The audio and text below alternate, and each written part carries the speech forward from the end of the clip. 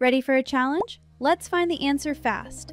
At how many points do the graphs of this and this intersect in the xy plane?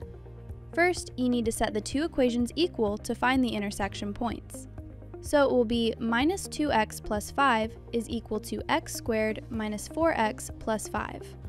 Subtracting 5 from both sides, it will be minus 2x is equal to x squared minus 4x.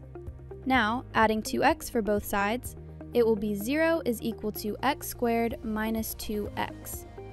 Now factoring this, it will be x into x minus 2.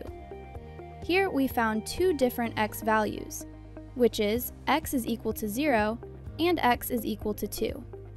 Now we need to verify this. So we put x value in both the equation for x is equal to 0.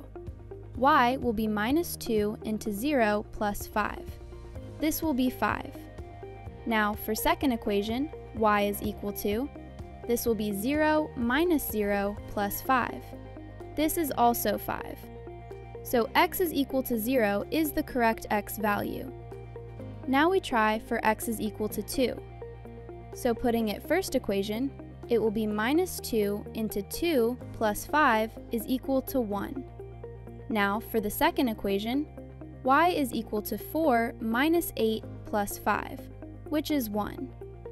X is equal to 2 is also our correct x value. Correct option will be C. For more SAT problems solved, subscribe now.